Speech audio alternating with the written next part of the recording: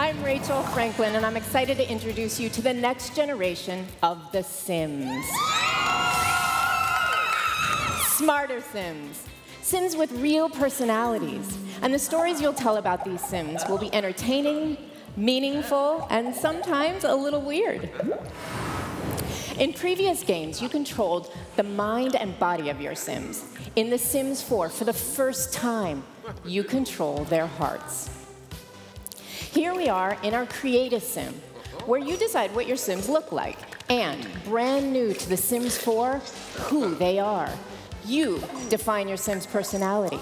The traits and aspirations that you choose influence their emotions, how they behave, and how they respond to other Sims. So you could make a hot-headed athlete who loves literature, or a romantic nature lover with a touch of insanity. You have so many possibilities at your fingertips, so many Sims to create. The Sims 4 features lively, vibrant neighborhoods, rich communities where anything can happen. This is a deep simulation where every Sim has their own story, and they're all connecting, colliding, and influencing each other's emotions. So the local gym is a great place for me to show you how personality and emotions influence your gameplay. You can tell how your Sims are feeling at a glance. Happy. Depressed. Energized. So let's meet Chuck. I've made him a hothead, so he's already prone to flying off the handle. And I can push him even further. So today he's really fired up, and he's working out those abs. Well, how did I get him into this state? It all kicked off last night when I introduced Chuck to Gladys, his rather eccentric neighbor. I made Chuck recite some of his poetry, but I haven't leveled up his skills yet, and frankly, his poems suck.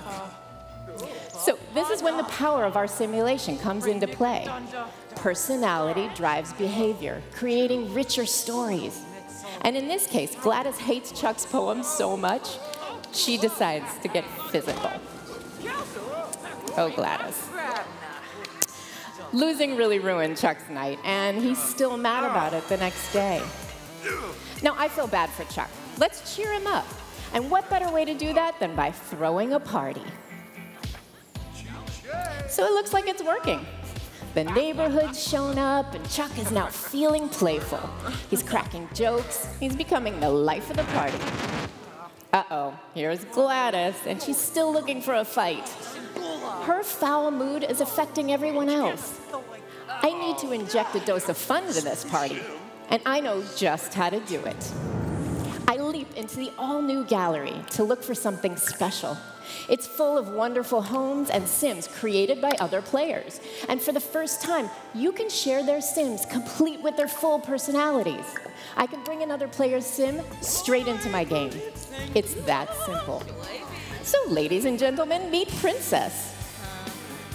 Now the party's really booming. And check out those dance moves, huh? Chuck's having so much fun he can't stop laughing. I'm pushing his emotions to the extreme. In fact, he is laughing so hard,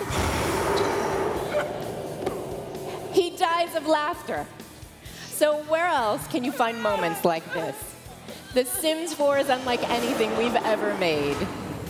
These new smarter Sims are full of personality and humor, and the possibilities when you play with life are simply endless. We invite you to create your own weird stories on September 2nd, when you'll get to play with the next generation of The Sims.